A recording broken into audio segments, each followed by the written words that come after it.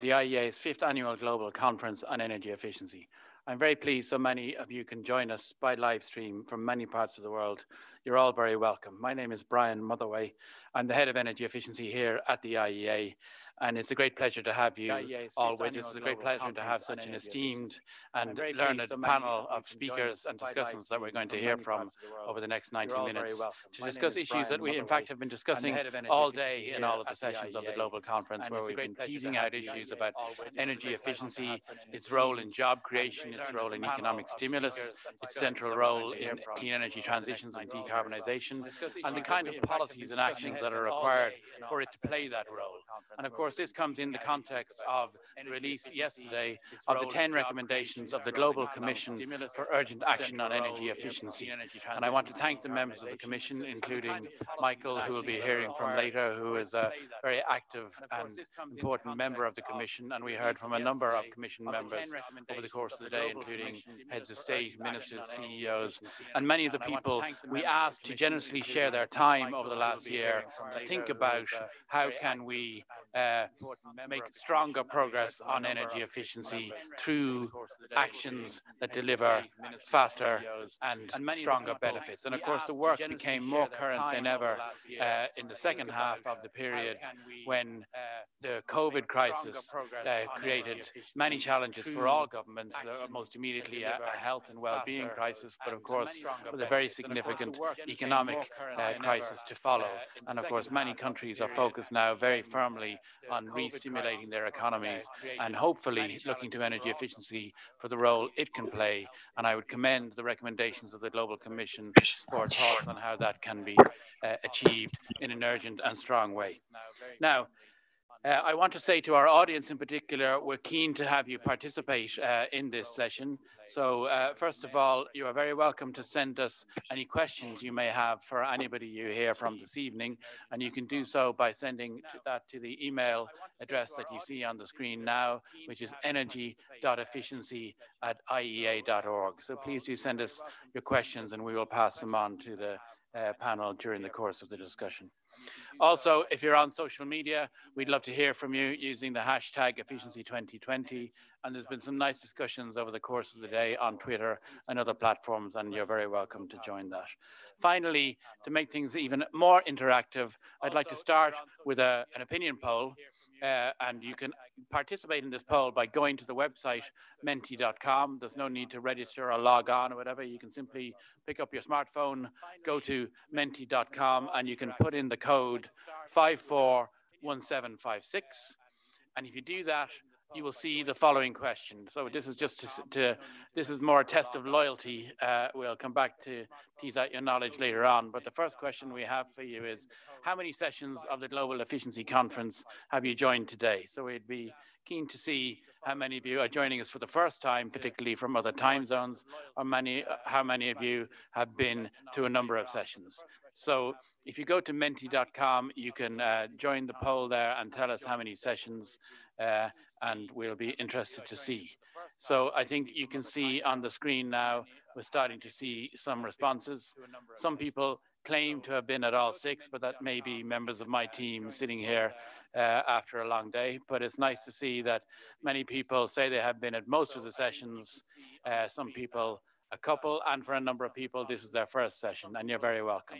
And of course, the purpose of today's conference and the way we did it, a little bit of an experiment, is to see how can we engage a global audience in lots of countries, lots of time zones, with lots of perspectives in what really is a global conversation about energy efficiency. How can we accelerate progress, and how can we learn from each other? And that's been a key theme across the day, about encouraging countries to look to what others are doing in the public and private sector, learn from best practice in finance, learn from best practice in business, and of course, learn from best practice in policy making and government. And we have seen lots of that fruitful exchange today, and we hope to continue it now. So let's get started with our great keynote speakers.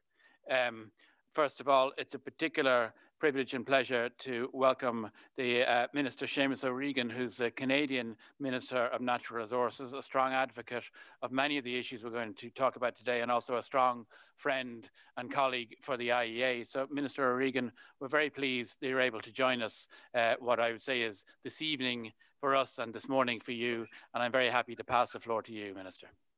Thank you very much, Brian. Mid-afternoon, actually, here on the island of Newfoundland. I want to thank you and your team. I know it's not easy for a good Irishman to suffer through the Paris heat. Difficult, we're not built for it. But I want to thank you nonetheless. And I want to thank, Fatty Birol and the entire team. I see the IE quoted in The Economist and the FT and every periodical I seem to pick up. And that's a good thing, obviously, because your thoughtful leadership, I think, through this unprecedented period is being noticed, and that is to be commended. The IEA has called energy efficiency our first fuel, the world's first fuel, and rightly so. I think at least 40% of the actions required for countries to meet their Paris goals can come from energy efficiency. It may not get the same attention, but it is more than the share for renewables. And it accounts for more than 1/3 of Canada's planned emission reductions to reach our Paris commitment. Efficiency will help us meet the world's increased demand for energy. It will help our economies recover because every penny saved by families and businesses through efficiency measures will help them. And every job that's created in the industry will have a positive impact. And it will help small and medium-sized enterprises that dominate the energy efficiency sector. It's a smart investment. Energy efficiency is at the nexus of the economy and the environment. It is good for the climate. It is good for our pocketbooks, while also being a tremendous job creator. In Canada, about 436,000 people work in energy efficiency related jobs. It's about 1 in 50 Canadians. The statistics are similar, I think, in many of the countries around the world, certainly the ones that are present here, I believe. And energy efficiency jobs have a significant impact on local economies. They're spread out throughout our countries, both urban and rural. Our government has provided support to the energy efficiency sector through wage subsidies and interest-free loan programs. We've also introduced and amplified training programs for current and future workers to enter the sector.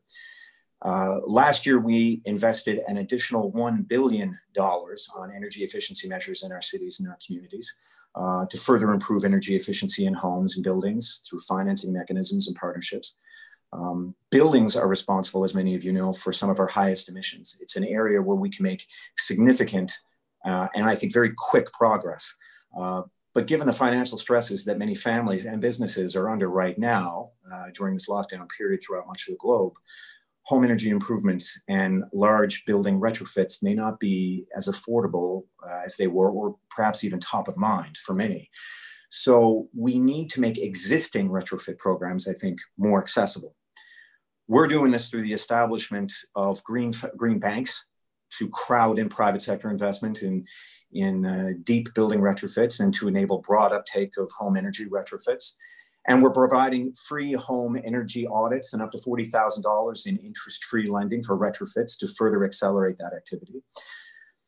I'm convinced that making smarter individual choices will help us achieve bigger collective results. Better appliances, better light bulbs, better windows, better building codes, better cars. More and more of these, they add up. I call it radical incrementalism, but cumulatively and very quickly, which is key. It'll be far more effective, I think, than any one single revolutionary technology that I think we sometimes hope will save us all. As I imparted upon my colleagues in the World Economic Forum session yesterday, we must resolve to be inclusive. We must resolve that people do not feel left behind as we drive our post-COVID recovery and advance our commitments to net zero. Change can overwhelm people, and they're already right now dealing with so much. Encouraging them to be part of the change in their homes, in their places of work. It involves people in a meaningful way. Fatty Birol has wisely cited this time as an opportunity to make those smart investments to transition to lower emitting economies. Inclusivity, I would add, is the key to maintaining that green stimulus momentum, because those who are left behind will cling to the familiar and they will choose governments rooted in the status quo. They will resist the urgency of this climate crisis. They will resist the change that is vital to confronting it. And they will resist the need for governments to be ambitious. Our mission must be a shared one, to build a more prosperous, more sustainable, more innovative economy that does not leave people behind, or indeed leave whole countries behind. People vote, and leaving some behind could set us all back. Inclusion requires goodwill, it requires good, open minds, it requires determination of us all, and it will be hard work. How we balance the urgency of combating climate change with new post-COVID demands for a more equitable and shared prosperity is the challenge of our age. That challenge can only be met if people are not left behind, but instead feel that they are part of the answer. Increasing energy efficiency involves people. It can lead this charge of a just energy transition. Thank you, Brian. Thank you all. Thank you indeed, Minister, for those very inspiring words. And it's easy to see, listening to you speak, why Canada is such a strong voice and leader in this field. And I think the theme you talk about there, about the connection between clean energy and just transition, is really essential. And your point is very well made. And I'd maybe just ask you as a brief follow-up, while talking about the general connections between well-being in communities and looking after the social development and well-being of citizens and clean energy in general, what are the specifics of the role energy efficiency can play in terms of supporting communities and workers and helping a just transition? Brian, again, the key is to focus, and this has been key for us in this recovery period. The key has been focusing on people. They are at the center of our energy transition, and energy efficiency can play an important part of this. As I said, inclusivity, I think, is everything. People need to feel that they are part of the transition and not feel that they're left behind. The good news for us is that employment growth in energy efficiency has been outpacing the economy-wide average in Canada. And before COVID-19, many businesses were experiencing significant difficulties in finding enough qualified workers. So we've increased training opportunities to develop energy efficiency skills, for example, in home retrofitting.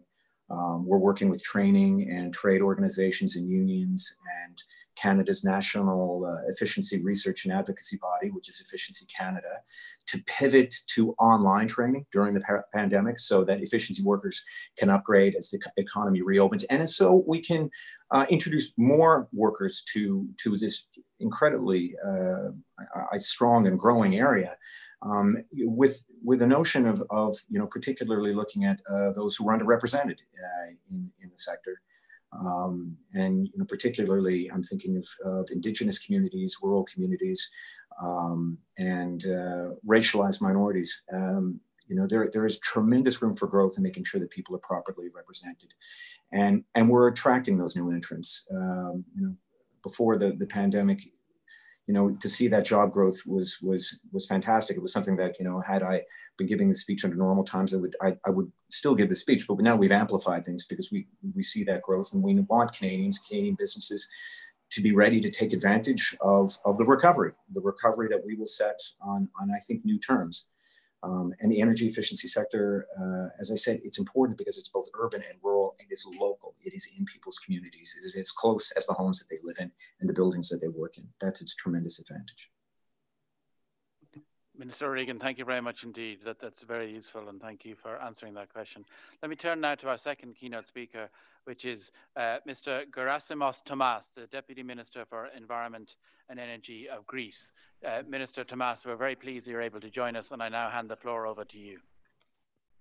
Thank you very much. Thank you, and congratulations to IEA. I want to add my congratulations to the wonderful job you are doing in analysis and also in educating and distributing your results and educating policymakers and normal people about the importance of energy saving. Even before the COVID crisis, for Greece, energy efficiency initiatives were at the core of our national strategy for energy and climate. We had set at the end of last year important ambitious targets for 2030. We set out to reduce our final energy consumption by more than 38% compared to the 2007 forecasts, and to reduce greenhouse gas emissions by 56% compared to 2005. Along these lines, our goal has been to ensure the development of energy policies that foster growth and to challenge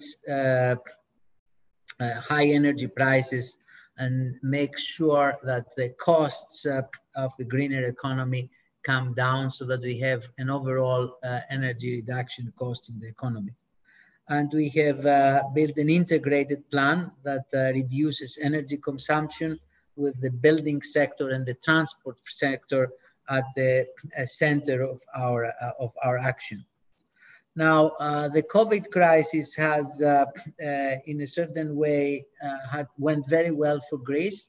We had a few victims, and we are thankful for that, and we have been proactive in handling that.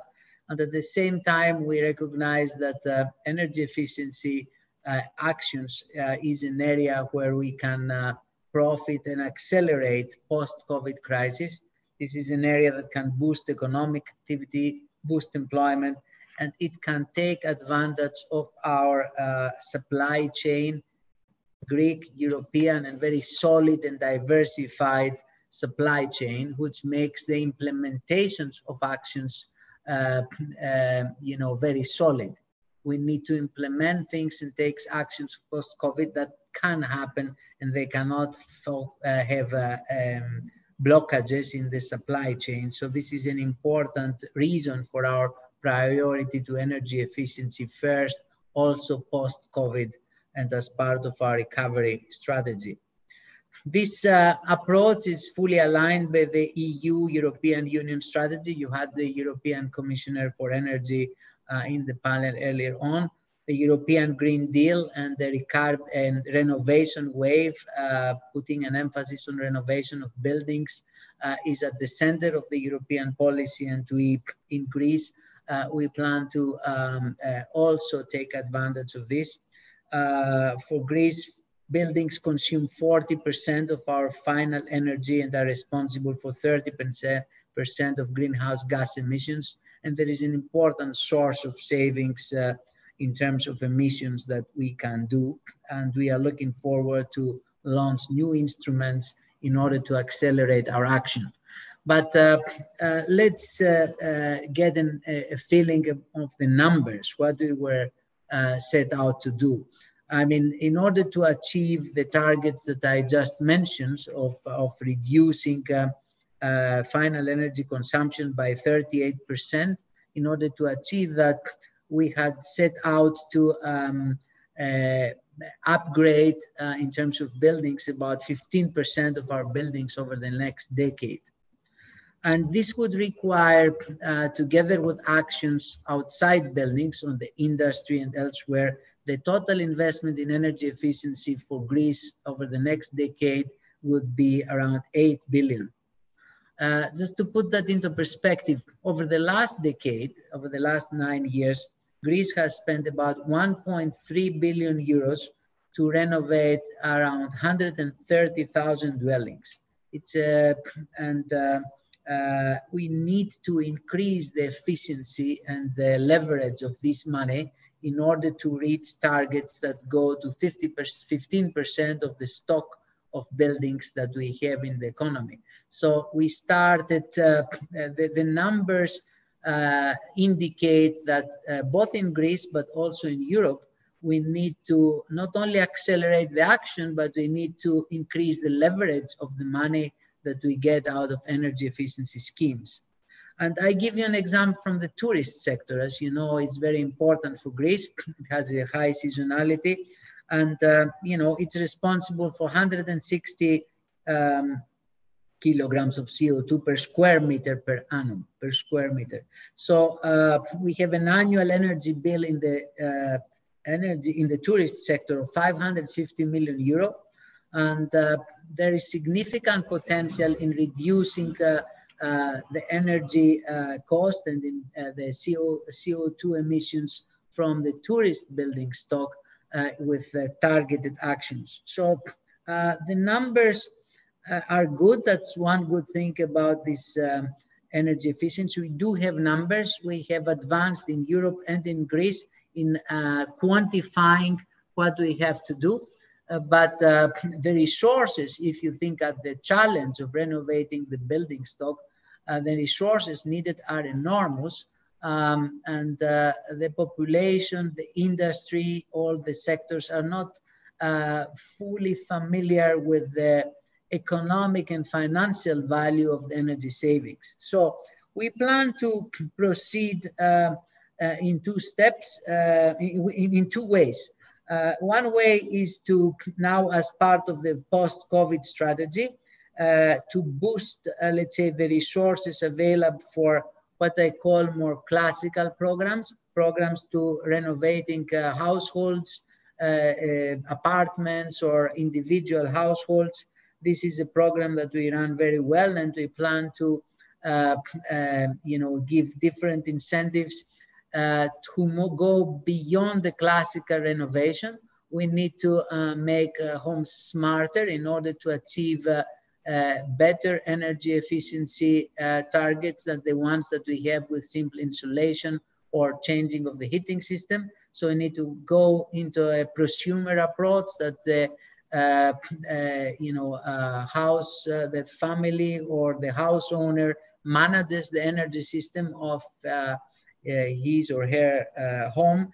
And we need also to promote energy independence with photovoltaic or other sources of renewable energy and domestic storage. So the system of energy efficiency and the interventions on energy efficiency on buildings are gradually being combined with, let's say, interventions that create smarter homes and more independent, energy independent homes. This is done initially, will be done through traditional instruments that combine grants with loans and reach out to the population for private households, but also for industrial buildings and public buildings. And the second approach is to develop more innovative instruments.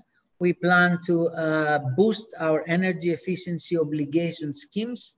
They are, let's say, provided for by European law, that about 20% of our energy efficiency targets has to be reached through obligation schemes that are operated by energy providers and distribution network providers. So we integrate the energy efficiency goal into the whole system, and we will go beyond that for the energy savings of buildings. We will have auctioning procedures. We will auction, let's say, a certain amount of money against which, ESCOs can provide a certain amount of buildings and interventions in buildings that will, and they will compete the different ESCOs, they will compete on the amount of saving that they will deliver. So we start with the classical instruments, which is grant and loan combination. And then as we move into the decade, we will integrate the energy saving in the functioning of the energy providers, the incentives and the penalties that the energy providers, the energy suppliers have to offer in the electricity market or in the gas market. And that way, I think we can gradually increase the leverage and increase the efficiency of the energy efficiency measures. So we need to be innovative in our schemes, but we need to keep pace with good results that can demonstrate to a larger part of the population and the business community that energy efficiency pays off. This is at the center of what we are planning to achieve. but it is not fully acknowledged yet by the business community or the individuals, and that is why the work of the IEA in this area is extremely useful. Minister, thank you very much. It's very comprehensive, and it's very interesting to hear the range of activities you are focusing on. And I think you are exactly right to focus on investment. And if I might just ask you a brief question, given that investment is at the center of energy efficiency, how much has the landscape for investment, be it public or private, changed because of the crisis? How has your thinking changed about driving investment into energy efficiency because of the situation we find ourselves in today? I think in terms of investment, I think the crisis has increased the understanding and the acceptance that investment is necessary. But I think in the very short term, it has somehow reduced the capacity of the private investment, to deliver results in this area. Take tourism. We were planning to have a so-called more leveraged instrument for energy renovation in tourist dwellings. Of course, as they are closed, we cannot expect too much private participation. So in the short term, as we come out of the crisis, 2020, 2021, potentially 2022, both public finances in some of the countries are strained and the private investors are strained. So we need to, kickstart, let's say, a new wave of interventions that rely at a different mix of public-private investments. But it is important to keep the private investment in the picture. Energy efficiency pays off. It has a high capex at the beginning, and that is what we need to educate people on, how to take this longer-term approach. I think overall, with the help of the EU, European Union Recovery Action and Package, I hope we will be able, also in countries like Greece, where we have a high, let's say, public debt and limited fiscal capacity, we will be able to jumpstart the energy efficiency investment and gradually move to instruments that provide higher and higher leverage. I think after 3 or 4 years, it will be evident that the public intervention in this field has to be limited. Thank you very much, Minister. That's very useful to hear that perspective. Let me turn now to our third keynote speaker, who is Madame Leticia Gutierrez, who is Director General of Policy Coordination in the Ministry of Environment for the Government of Mexico City. And before handing to Madame Gutierrez, I want to just let our panelists and audience know that Mexico has suffered an earthquake today, and I want to say to you, Madame Gutierrez, 2 things. First of all, on behalf of all my colleagues and all of our participants, we express our solidarity for the difficulties you're facing.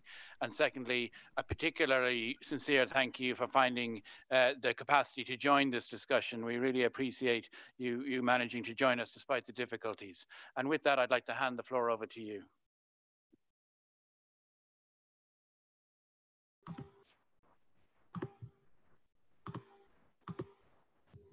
Yes, I think we can hear you now. Yeah.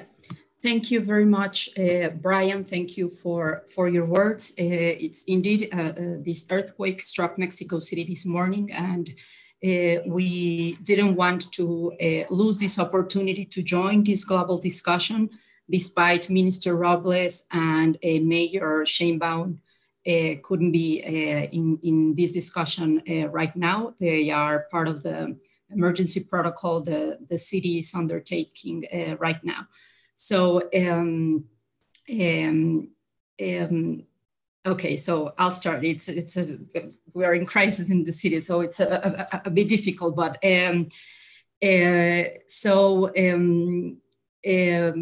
we think it's very, very important to start reflecting on the paths, the energy paths and the development paths the city needs to follow, especially right now, in this time where all attention is focused on the epidemic and its effects on health.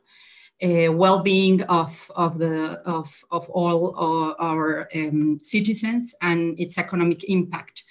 And we must think about ensuring a better future for our city. For a long time, Mexico City was considered one of the most polluted places on earth, and we have been fighting to change that, both the condition and the image of the city. And we are certain that an energy transition and energy efficiency measures are part of this effort. Mexico City is the 5th economy in Latin America. We have 8 million inhabitants, but we have 20 million people living around the metropolitan area, which actually is a huge pressure for Mexico City because more than 8 million people actually live and work in Mexico City during around 15 hours a day. We are also very pleased to be part of these global discussions and the discussion around the role of subnational actors to meet the Paris goal. We are also very conscious that as a role of in Mexico City, we have an important contribution to meet the Paris goal. Our city's governmental program aims to create and rebuild these sustainable conditions for the city. And the program was designed based on that aspiration and bringing together the city, their inhabitants' dream. So this governmental program has a series of sectoral policies, programs, and projects that recognize as the planetary boundaries model. We have a boundaries model for the city in which we recognize these ecological boundaries needed to maintain and recover these environmental services and conditions essential for the city, but also the social and human rights that we need to guarantee, promote, respect, and defend. In this sense, we know that there is no sustainable city without equality, equity, inclusion, and well-being for each of the people who inhabit it. As part of this city's environmental improvement, we draw up 7 strategic lines for which a long list of projects has followed. And I would like to highlight 2 of them that have specific actions and very ambitious strategies around energy efficiency. One of them is the Solar City strategy. And the second one is the sustainable transport strategy with a very special focus on the public transport system. In terms of emission, the city emits the sector that emits the most greenhouse gas emissions is first the transport sector, which around 70% of the emissions, and secondly, the energy sector, mainly electricity use. Around 80% of the greenhouse gas emissions comes from energy sectors in the subsectors of residential, industrial, and commercial. And 70% of the energy used in Mexico City comes from fossil fuel sources. So that's why this Solar City strategy is key for our development of the city. Regarding this strategy, I can say that we are working to transform all public buildings into solar generators and consumers. We have around public buildings, 2,500 buildings in Mexico City that will have solar generation and energy efficiency measures. This is a quite challenge because most of these buildings are historic buildings, and there are challenges associated with retrofitting that kind of buildings. For that, we are working with building administrations to build up capacities so they can share information, because they are the ones who decide how to maintain the buildings, how to buy the energy, etc. Strengthening monitoring and reporting systems for these public buildings, and emphasizing the health and productivity case around all the social benefits that energy efficiency measured inside public buildings can bring to people who work inside this building.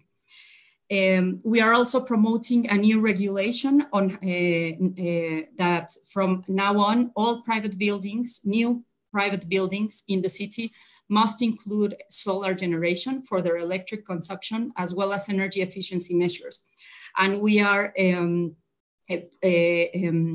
inviting and incentivizing that mostly passive energy efficiency measures from the design of the building are included, with a special focus on green infrastructure, which has a double benefit for the city because it also helps us to mitigate the urban heat island effect in Mexico City. A significant percentage also of our subway system consumes energy generated already by clean sources. And we are also implementing energy efficiency measures.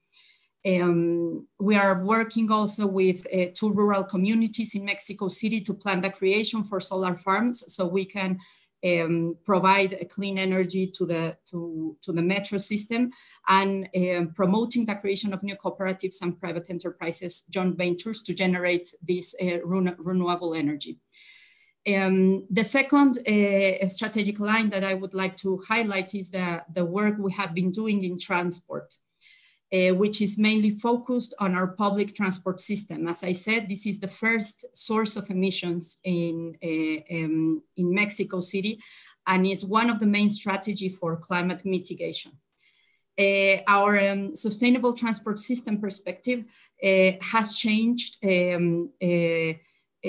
on how the city prioritizes infrastructure upgrades. We are now investing more in the lowest income zones in the city as our main attention, since they are the ones who spend the most time in transportation, the people who live in these outer boroughs from downtown Mexico City.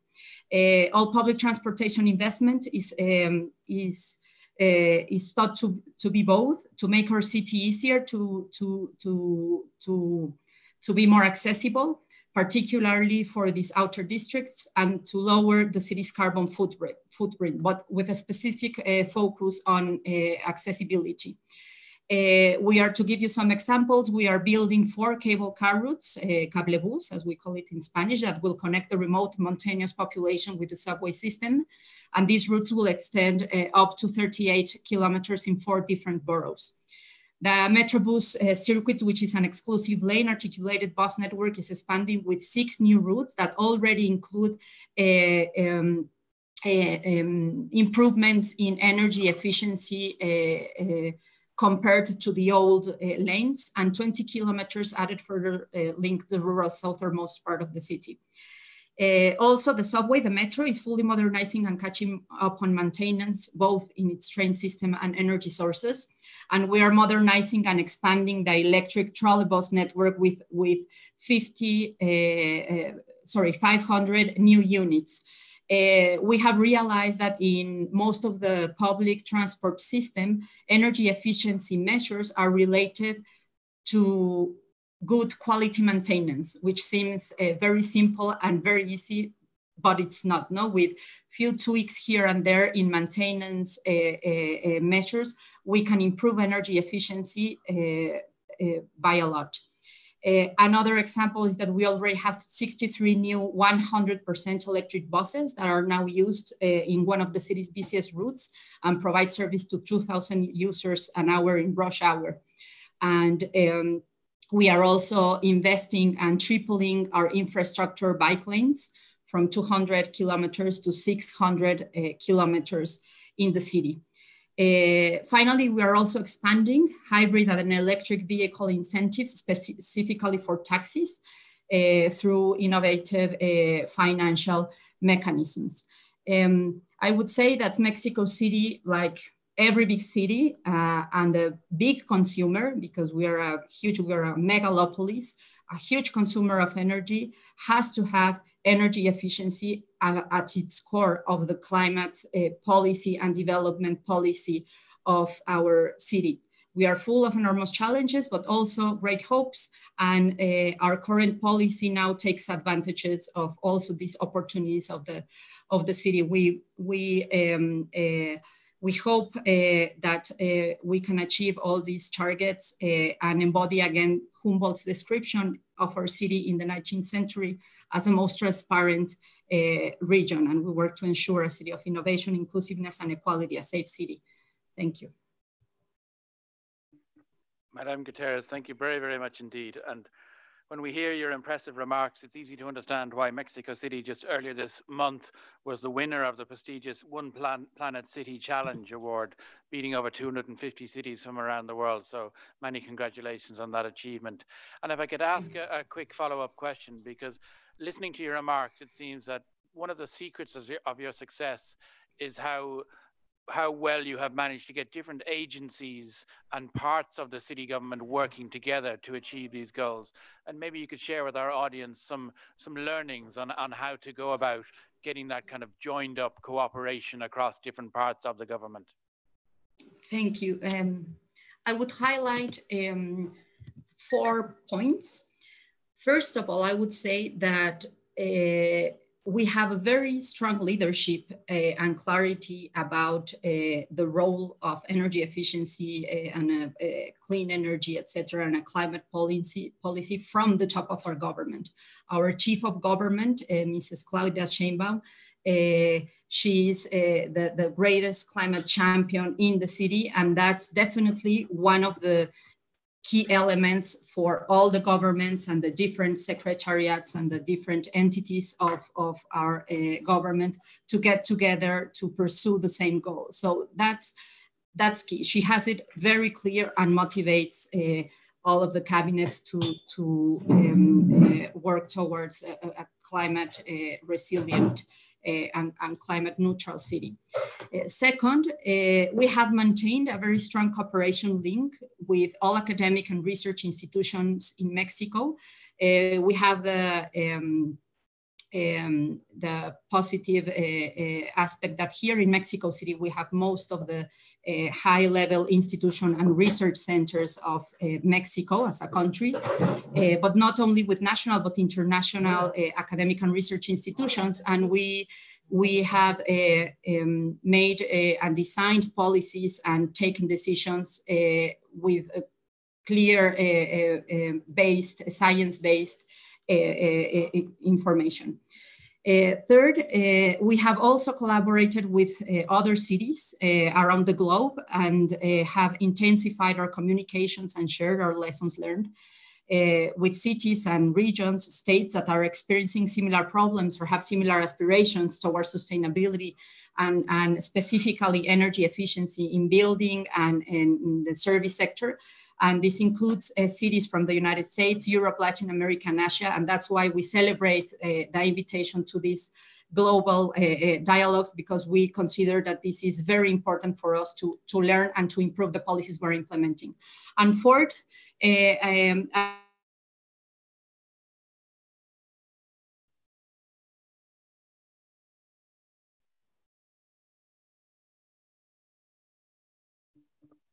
may have lost our connection there at the fourth point.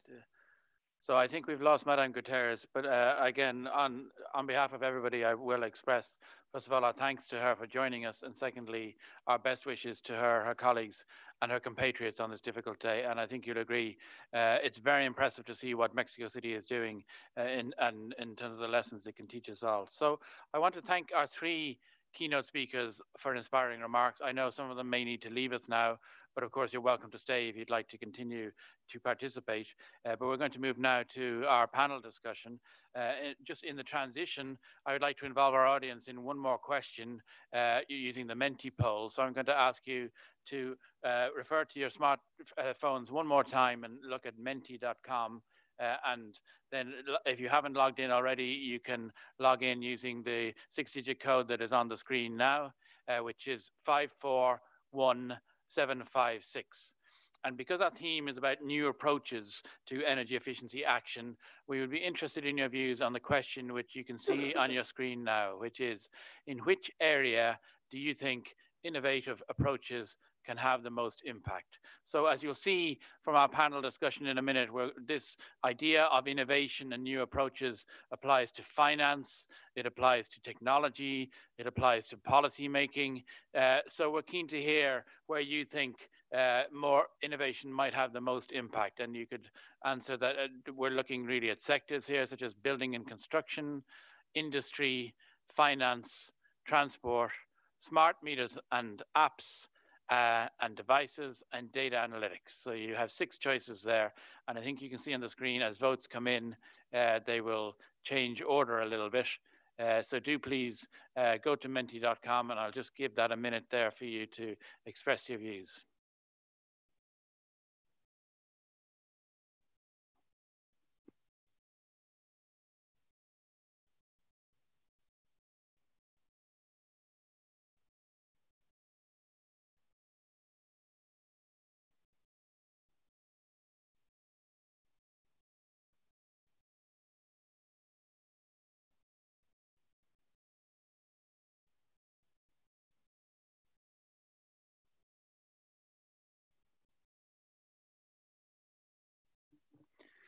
Well, you know, I think it's good to see that the answer is everything. We have quite a very even spread. Buildings and construction is slightly ahead, but I think we can say that there's a sense of that innovation has a value and a role to play in every sector. And I think that is something that we're going to discuss now in the next section when we turn to our 4 panel discussants. And I'm very pleased we have such great panelists to join us. I want to thank them all for joining us. And what I'm going to do is introduce them each in turn, ask them to say a few opening remarks that maybe gives us a context of who they are and where they come from, any key points they want to raise. But I would encourage you panelists to keep those opening remarks brief, and that will give us time to get into some discussion.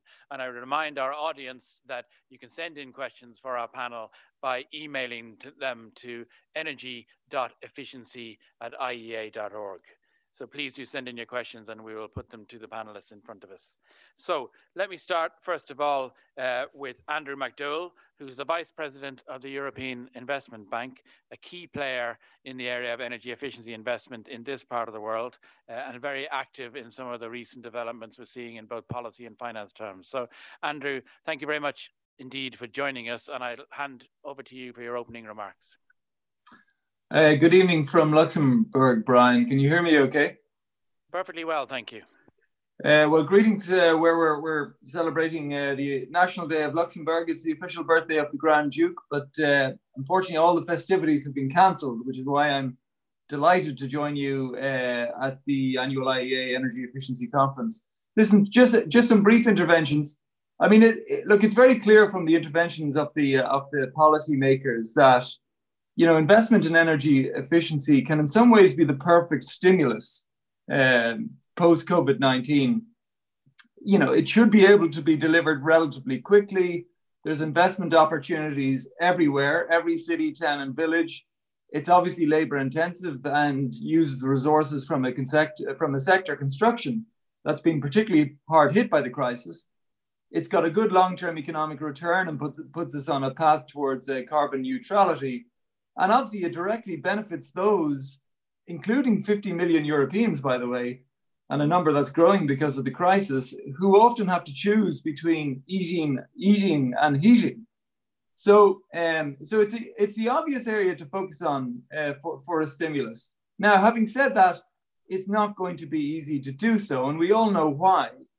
I mean, as well as the usual obstacles facing energy efficiency investment of weak economic incentives due to low and indeed at the moment declining energy prices and a lack of carbon pricing, split incentives between tenants and landlords, consumer myopia and inertia, limited technical expertise and so on. In addition to those usual obstacles, we now also face, as a result of the crisis, a more difficult financing environment. I mean, as you know, energy efficiency finance have traditionally been mostly self-financed through homeowners' personal savings and companies' own balance sheets. But of course, depleted household and corporate cash balances as a result of the crisis mean more external financing for energy efficiency investment is going to be required in the form of grants, loans, and equity. And one has to wonder whether the financial markets are really ready to respond. I mean, most banks are already facing severe declines in profitability, and energy efficiency financing is still not perceived as a very lucrative business and a focus of management attention. So that's a bit depressing. So what is the EIB doing to try and help? Okay, so, well, a number of things I just mentioned briefly. Firstly, because of the crisis situation, we're willing now to finance a much greater proportion of eligible projects than traditionally. In fact, up to 90% compared to our usual 50% requirement, reducing third-party financing requirements. Secondly, we're working much more intensively with governments in Europe on their national energy and climate plans, and are willing to, again, through traditional public sector lending, to lower the cost of the implementation of those plans. Thirdly, we're really trying to build up the ESCO market in Europe, Brian. I mean, this is something that still hasn't taken off in the way it's taken off in the United States and Asia. We're providing not just equity and debt finance to promoters, but also advice on model contracts, government accounting treatment, technical and financial structuring, and so on. Fourthly, we're really trying to support the most ambitious public and private housing bodies across Europe to develop not just retrofit, but obviously also new construction that's near or net zero energy emitting. We're really also trying to make it much more profitable and interesting for commercial banks to develop specific energy efficiency products for SMEs and households, both through low-cost funding, but also through risk-sharing and capital relief products. And in this regard, we really need to rebuild up the securitization market in Europe to allow the capital markets to help support the investments that are required. And then finally, of course, we're working really closely with the Commission on blended finance, how to bring EU funds, national funds, structural funds, together with the EIB balance sheet into a single mix that lowers the cost of capital, but that is also much less bureaucratic to deploy for the end promoters by harmonizing eligibilities and rules. These are the things we're working on at the moment, Brian. We think it's a big challenge, but if a public bank like the European Investment Bank doesn't invest the time and effort to build up this market, it's going to be difficult to do. Thanks very much. Thank you indeed, Andrew. And there's a few points I'd like to come back to later in the discussion, but I'm going to jump in straight away to a question we got from the audience, because you touched on energy prices. And the question, paraphrasing, is, on the one hand, the value of efficiency has never been greater in terms of its job creation potential. And Dr. Fatih Birol earlier described it as a job machine and its role in stimulus. But on the other hand, as you said, energy prices are low, and we're probably going to see historically low gas prices in particular for quite some time. So how do those two play out in terms of the prospects for energy efficiency? Well, I mean, we have to respond in one of two ways. Either the cost of finance has to come down, and again, the EIB can help. I mean, if the return on capital from energy efficiency projects is declining, the cost of finance has to decline in order to continue to make it interesting for investment promoters. Or indeed, we have to increase the return through carbon pricing, and by adequately reflecting the social costs and environmental costs of fossil fuel consumption. I mean, I think what we are seeing, in fact, certainly in a lot of EU countries, is political discussion about the opportunity to use the recent decline in fossil fuel prices to start carbon pricing more aggressively. I mean, I'm quite enthused by the fact that I think this has become a mainstream proposition now. And there's a long way to go. But I certainly think, we now see in about 20 out of 27 European countries, we see some start to carbon pricing outside of the emissions trading system. I also think the reforms that the Commission put in place a couple of years ago, about 3 years ago, in the emissions trading system have really worked well in this crisis to stop the price of carbon from completely crashing. You'll recall after the financial and banking crisis 10 years ago, the price of carbon completely crashed, and it really damaged the incipient growth in energy efficiency financing at that time. So the reforms that have been put in place in the last few years have stopped that happening. It's given the Commission more flexibility to withdraw allowances when demand falls. And I think that's actually giving promoters a lot of confidence that they can invest against a reasonable carbon price floor effectively over the next 10 to 15 years. So some signs of new approaches in carbon pricing, but look, a long way to go. Thanks very much, Andrew. Let me go to our second panelist now. And it's a great pleasure to introduce Alex Fitzsimmons, who's the Deputy Assistant Secretary in the Department of Energy in the United States government. And he is Mr. Energy Efficiency in the DOE. So we're very lucky to have him with us. And Alex, I'm going to turn to you now, welcome you and ask you to make your opening remarks. All right. Well, thank you very much, Brian. It's a pleasure to be here. Kudos to you and your team for literally powering through an entire day of successful panels. I know it's no easy feat, particularly in challenging times like these. I remember being at the global conference last year with our Undersecretary Mark Menzies in Dublin during IEA Energy Efficiency Week, and it's truly a testament to the resiliency of your team that you're able to adapt so quickly. So hope all of you are doing well and staying safe during what we know are very challenging times that a number of the speakers have mentioned. So I'm going to keep this very brief and really welcome the opportunity to have a discussion and take questions. But you heard several of the other speakers, both in the keynote session and the panel session, talk about financial innovation, a business model innovation, which are important. And but I'm going to focus on two other forms of innovation or new approaches to energy efficiency, which are technological innovation and policy innovation. And I think these two areas, particularly taken together, represent why the United States has been so successful from an energy standpoint. Taking a broad view of the energy situation around the world, recent months notwithstanding. As all of you know, that the United States is both the #1 producer of oil and natural gas in the world, and we're also leading the world in reducing energy-related CO2 emissions. And a lot of people will wonder, how can you do both, right? We get a lot of questions about this seemingly binary choice between protecting the environment and promoting economic growth. And in the United States experience, that's not true at all. You can do both. And I think the way you can do both is with innovative approaches, both with technology and policy. And I'll talk a little bit about that. We see policy playing a supporting role, but ultimately technological innovation is the foundation of sustainable progress. You can enact any policy you want to nudge people, incentivize certain behaviors, or mandate and tax things all you'd like.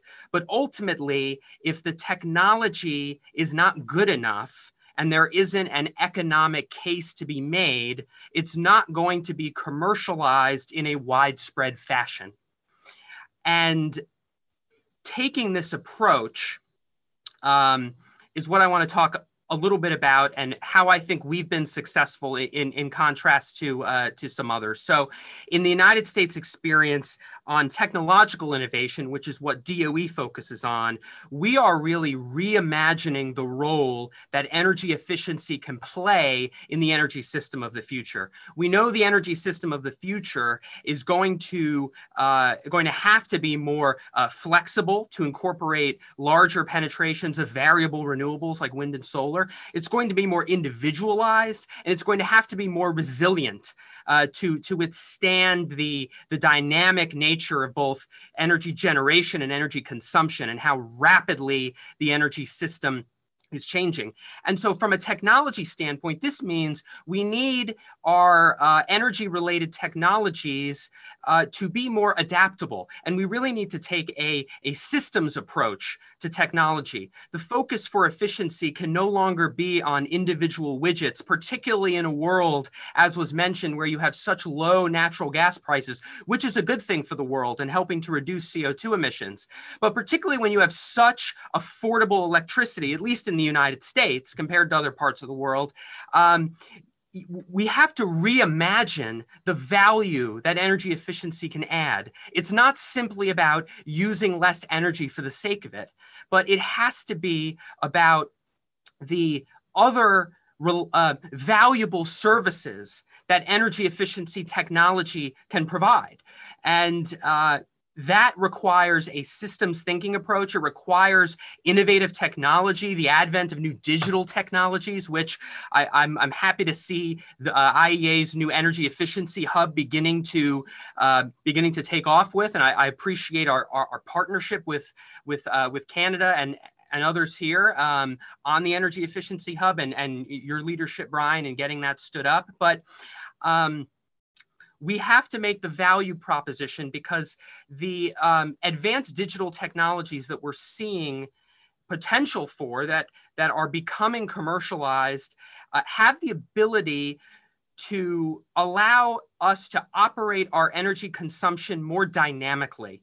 Buildings represent 75% of energy use in the United States, of at least electricity use in the US. And we envision a future through technological innovation where buildings are not just passive consumers of load, but where we can operate our consumption more dynamically to empower homeowners, commercial building owners, manufacturers to increase the value, the services, the ancillary services that they can provide to the grid, and service virtual batteries, and serve with integrating all of these new technologies that we're seeing, wind and solar and storage and more natural gas, and in a way that enhances the affordability, reliability, and resilience of the entire energy system.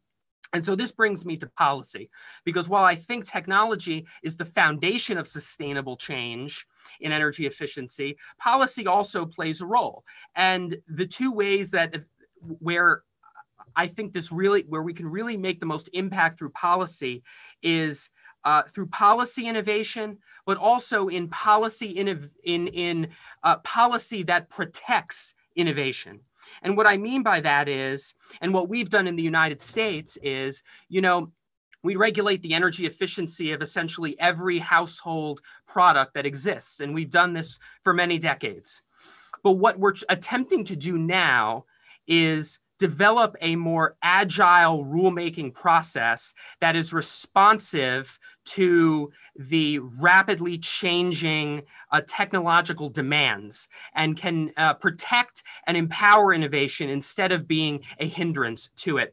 And so one of the things we've done with our energy efficiency regulations is pass what's called the process rule, which takes a holistic look at the way we conduct rulemaking.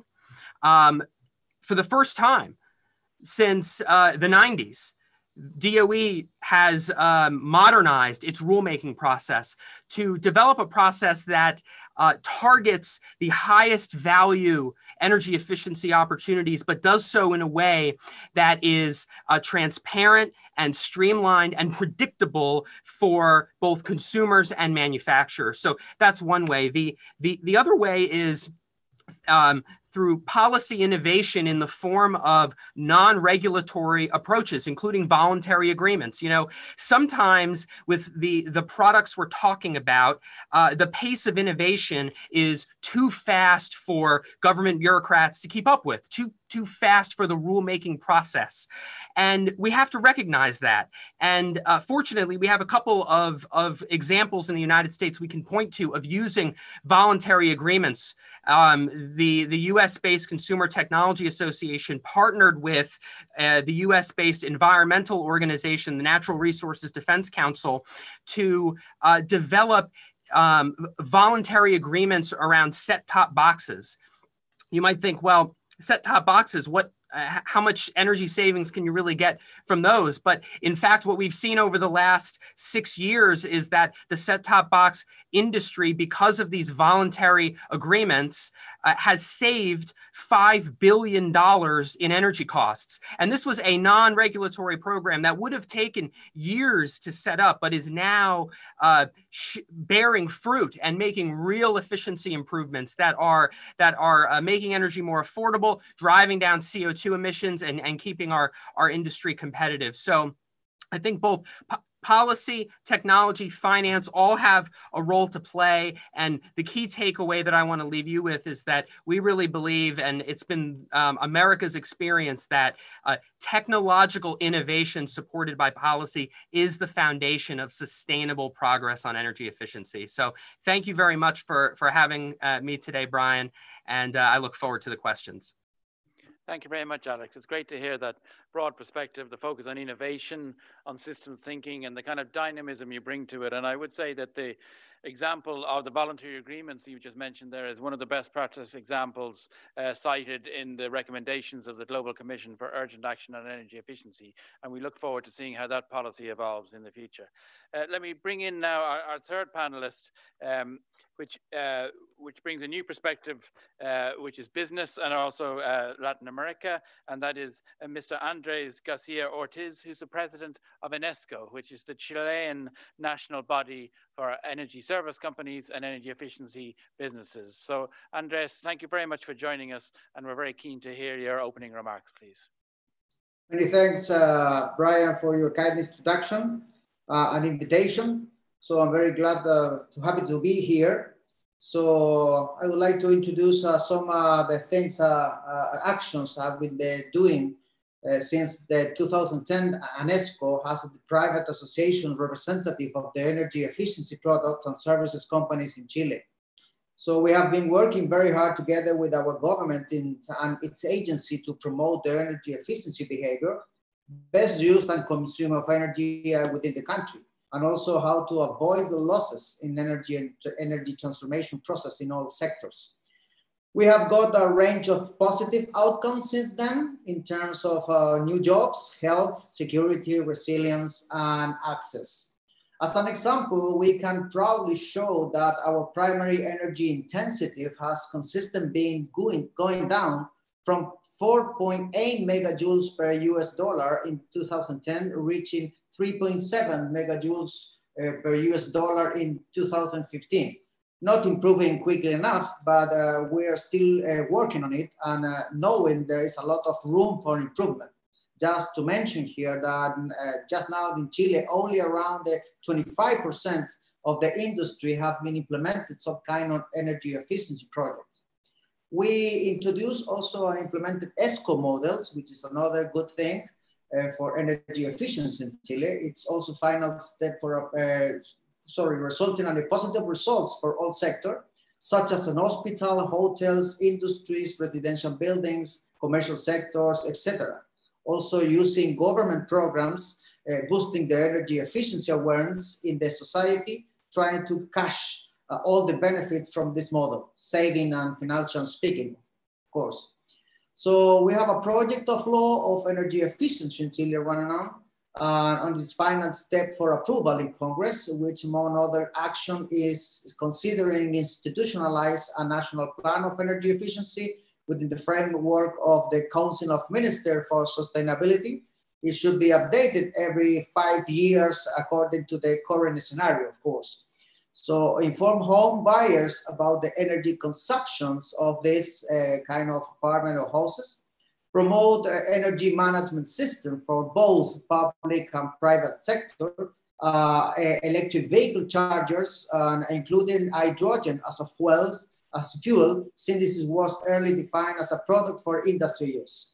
As a country, we strongly believe that Chile will be an important player in this market due to our huge potential on that. By now, with a huge health crisis ongoing, we are promoted creation of state funds for soft credit and private funds, supported either by the state guarantees or insurance policies.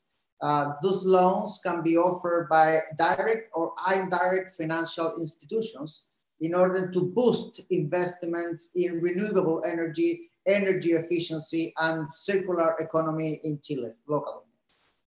Thus, UNESCO has helped to promote well-designed government policies and new stimulus programs with efficiency consideration, which can quickly support the existing workforce, creating new jobs and boost the economy in the range of key sectors while keeping in track of long-term objectives of clean energy transition. We strongly believe that energy efficiency offers many win-win opportunities, as all through the day has been said. Labor-intensive projects that start quickly and are rooted in the local supply chains, such as construction and manufacturing sector. Putting such projects in stimulus programs also has been support small and medium-sized companies who are needing immediate cash flow or working capital to survive this crisis and not to sink in the trial. So local government and private financial institutions are now looking with interest the importance of the sustainable finance, following the ESG rules and aligning their financial policies with them. Now, for all investors, these new approaches to the green finance, it is not an option, we think. It is a duty and a responsibility towards its owners and clients. So UNESCO, it is being part of it, boosting the process and working together with the State Bank to reduce the usual bureaucracy. So finally, we shall assume the responsibility to assure that the international public financial flows reach last developed countries, which are the furthest from achieving the SDG targets. Efforts need to be increased to make sure funds reach the countries which need them the most. So as an important player locally in the sector of energy efficiency, we are prioritizing them for sustainable economic recovery, since energy efficiency brings other major benefits, such as improved economic competitiveness and country and business, make energy more affordable and cheaper for consumers, and of course, reduce greenhouse emissions. So thank you very much, Brian. I'm looking forward to receive more questions. Thank you, Andres, very much indeed. And it's great to be reminded that when we talk about new approaches to efficiency action, it very much applies to finance and business models as well. And I'm sure we'll come back to that. But let's bring in our fourth panelist, who's Michael Liebreich, Chairman and Chief Executive Officer of Liebreich Associates, but I think known to everybody as a globally significant thinker and commentator on clean energy issues. And of course, from our perspective, a valued member of the Global Commission for Urgent Action on Energy Efficiency. And Michael, thank you for being an active participant in that process, and let me hand the floor to you, please.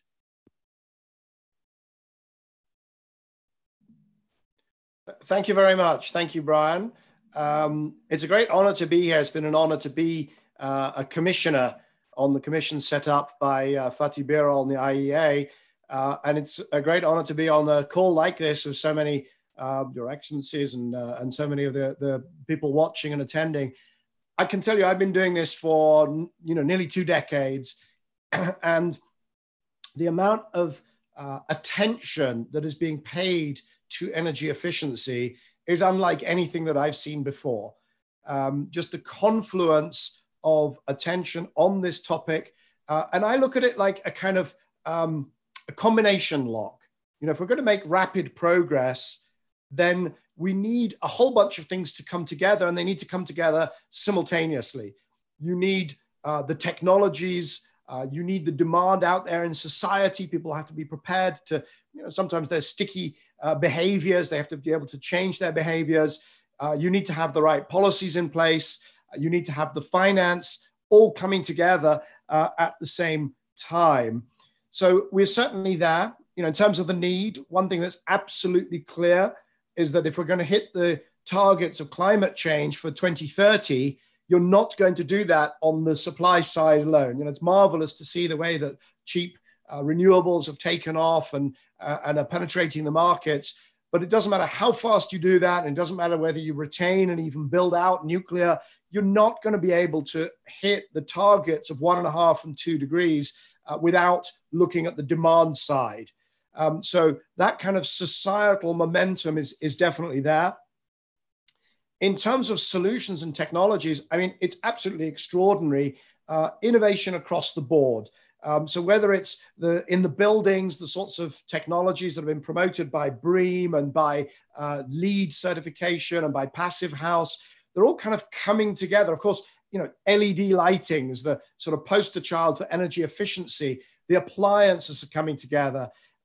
Electric vehicles, you know, you have to think about it. If you go from a fossil fueled vehicle to an electric vehicle, particularly if it's fueled by renewables, but even the normal electrical mix, that is a huge improvement in efficiency, a reduction in primary energy, because you don't have the thermal losses of combustion as well as the conversion losses. We're seeing, you know, thermal batteries, we're seeing machine learning, we're seeing just the most extraordinary kind of flowering of, Minister O'Regan, you called it radical incrementalism. I call it massively distributed innovation, which is what we need, because there's no silver bullets when we need to transform every sector of the economy into something more energy efficient. But, you know, we're seeing it. I think, Alex Fitzsimmons, you talked about technological innovation supported by policy. Absolutely, it's not either or. They're going to be working closely together. I would put in my little plug for where I think we need some of that innovation. We need innovation around flexibility in the electrical system, because as we get more renewables and they're variable, that puts a premium on the value of flexibility. And a lot of people jump straight to storage. Oh, we're going to need lots of batteries. We are going to need lots of batteries, but they are not going to be able to cover weeks and months where there might be low resource. But storing hot water is really cheap. So the energy efficiency, we're now moving to system solutions. And if we can get energy efficiency capacity, and particularly heat, to bid into flexibility markets, we're going to be able to drive the cleaning up of our supply side even faster. So that's all kind of where innovation is going. It's fabulous. Policies, as I say, it's never come together as strongly as it is now. Even before COVID, we were seeing energy efficiency really moving to the heart of major policy suggestions. And as a finance guy, what I was noticing was that we weren't talking about hundreds of millions or even single-digit billions. Because when you talk about energy efficiency, if you talk about having to spend maybe $20,000 per housing unit to make it fit for the next 50 or 70 years, you multiply that by the amount of homes and you're into tens of billions really fast, even hundreds of billions. And the policymakers, I think, are finally talking in the right sorts of quantums. And, you know, now you have the COVID and the stimulus, and Fatih Birol is quite right that energy efficiency has to be at the beating heart of any stimulus program. It is quick because the technologies exist. The skills are out there largely in the economy. Those people are not working. You put money in their pocket, you have an immediate benefit to the economy, but you also have the long-term multiplier effect of more efficient housing stock, office stock, industrial processes. And so the drag of inefficiency, the handbrake of inefficiency, is removed from the economy.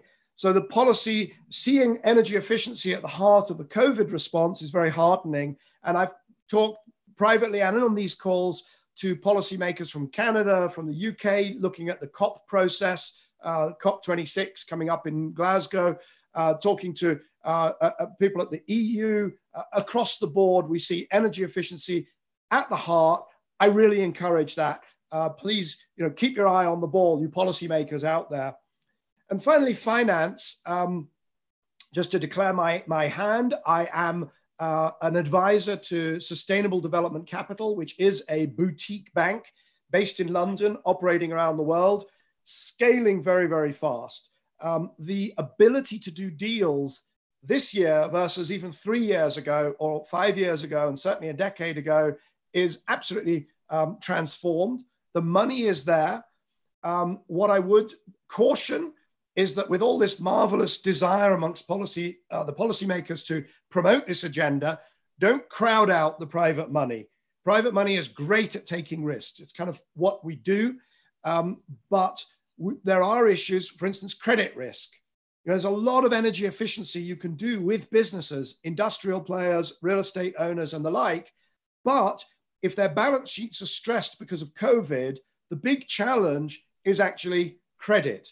So blended finance, credit, I think, Andrew, we're going to come and, perhaps talk to you about that, but these clever mechanisms for providing credit risk against energy efficiency upgrades is going to be extremely, extremely productive. And I want to comment on the problem of doing energy efficiency against a headwind of low oil and gas prices. We're in an environment of low interest rates. Energy efficiency, like all clean energy, is investment up front. So it's very sensitive to interest rates.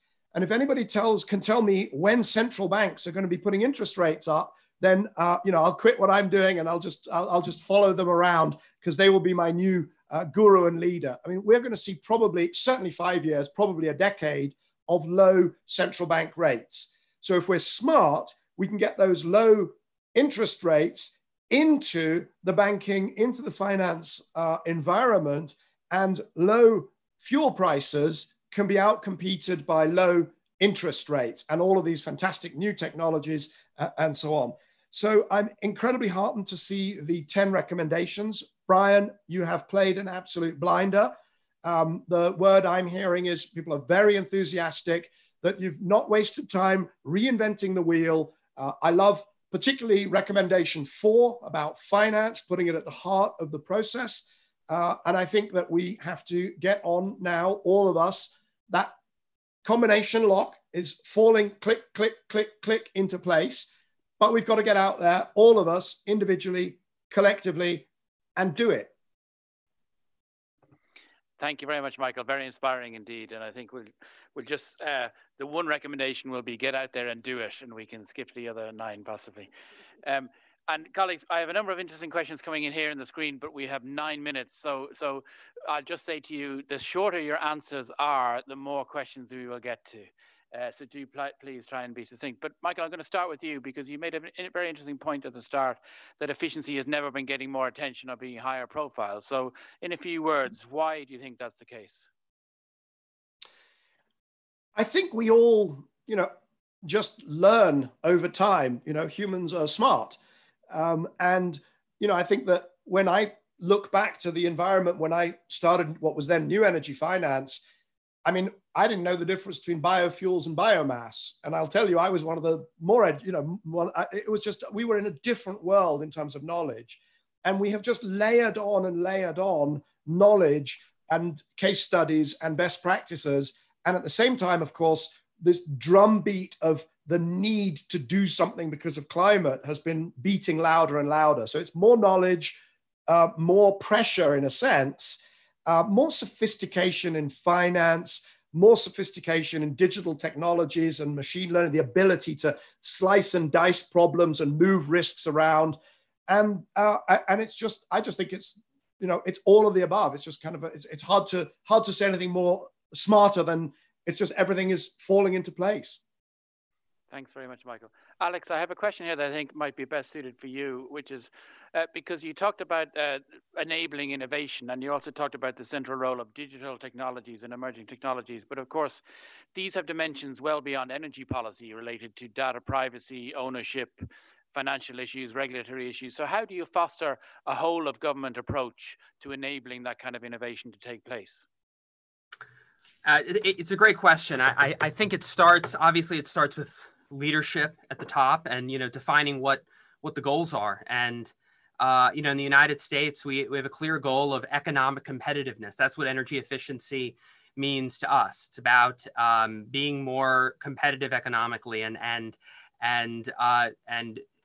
being on the leading edge of technological innovation. And what that means for us, particularly because we have low energy prices, is the need to reframe the value proposition of energy efficiency.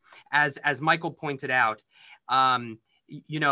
it's not just about using less energy. It's about the valuable services that energy efficiency can provide to an energy system that's going to require significantly more flexibility. And so not a lot of people think of energy efficiency as an energy storage mechanism, but when 75% of your electricity is in buildings, it absolutely can be. Your buildings can be virtual batteries if they are operated properly. And fortunately, we are beginning to have the technology to do that, to create that value proposition, to make the business case for greater energy efficiency, but it requires leadership, both policy leadership and technology leadership, to actually see it get done. Thanks very much, Alex. And there's a question for you, and this is a point actually that Andrew made at the start, that ESCOs have worked very well in some markets and not in others, and you're clearly an example of success. So what makes the difference? Is it about policy? Is it about the entrepreneurs? Or why are ESCOs going very well in some markets and not in others? Andres, that was for you. Is that for me, Brian? No, it's for Andres, sorry. Sorry. Sorry, could you say again, Brian? I couldn't catch the questions. Apologies. Why are ESCOs really thriving in certain markets in the world, but not so much in others? Because I think it's a matter of financial matters. It depends on how the companies, how to get the cash flow to introduce the technologies. So as easy is for companies to get the money, as easy is to get involved in some kind of ESCOs models. So I really think that is at the center of the energy efficiency. Thank you. And Andrew, since you were there, because Michael said, private capital understands risk. Efficiency is a good business. Why do you need to invest in ESCOs in Europe? Why isn't private capital flowing by itself? The business model shows in the ESCO means efficiency, means that the earns of the saving can pay the bill for the finance, for the investments. So why to invest in the ESCOs? Because the efficiency of the savings is paid by the investments. So it's literally free, Thank you. Andrew, I'm not letting you away with my challenge to the fundamentals of your strategy. Yeah. Go ahead, please, Andrew. Thanks, Brian. I mean, in a European context, it's a good question. Why has the ESCO market not taken off in the way it's taken off in other parts of the world? Look, I think one of the reasons is, is fragmentation. Just 27 different legal systems. We've come across basically in public sector energy performance contracting, basically 27 different contracts, that are being used. So there's been no development at scale of an energy performance contracting market in Europe. What we're trying to do is work with the Commission and the 27 member states to develop a single standard contract, and in particular, one that meets the statistical requirements. Because don't forget, this is one of the big incentives to do energy performance contracting by the public sector, is to get it off balance sheet, free up budget space for other priorities. So we've designed a model contract that basically guarantees that if the risks are allocated in the way this contract suggests, it will be regarded as a private rather than a public investment. I also think there's an issue of financial sector capacity in Europe. I mean, it just has not been a very lucrative and attractive area of business, but that is beginning to change. Certainly, we've started to see a lot of infrastructure funds coming to the market in the last 2 or 3 years with a particular focus on ESCOs and energy performance contracting. So I think it's going to grow, but I think in the finance ministries across 27 countries, it needs political will and support to do this. Otherwise, it's really not going to happen. Thank you, Andrew. And I think that might be a strong message to end on. I have a nice set of questions here that we could take another hour on, but you've been generous enough with your time already. So I want to thank all of our speakers, starting with Minister O'Regan, Minister Tomas, Madame Guterres, and then our 4 panelists, Andrew, Andres, Alex, and Michael. You've all been really excellent and inspiring, and I definitely think we should do this again and continue this conversation. There's a lot of interesting issues here, but it's really gratifying to get this engagement from you all, this enthusiasm and this sense of dynamism and innovation, and it makes me feel very optimistic for the energy efficiency sector. And of course, the IEA is your willing partner in this sense of dynamism and optimism, and we look forward to continuing to work with you all. And to our audience, I do want to say thank you for staying with us across the sessions, whether you joined us for 1 or joined us for 6. I'm pleased to tell you we had over 30,000 views on our live stream across today. So I think we've reached a nice, healthy audience across the world, and it's because we've had such excellent speakers like the ones we have just now. And please do continue to stay in touch with us. Our email address is energy.efficiency@iea.org, or you can find me or us on Twitter. We're keen to continue this conversation. We'll be back for the 6th annual conference in about a year. But in the meantime, we hope to continue to work with all our member governments and partners, all our private sector partners. The Global Commission is a process that I think has a lot of momentum, and we hope to continue to work with all of the commissioners in the future. It leaves it for me to thank my team here at the IEA, who've done a tremendous job over the last 12.5 hours, running a very large global conference under testing circumstances, but I think that you'll agree they've passed the test. So thank you to everybody who participated today. Thank you all, and we look forward to seeing you next year. With that, I close the 5th Annual Global Conference on Energy Efficiency. Thank you.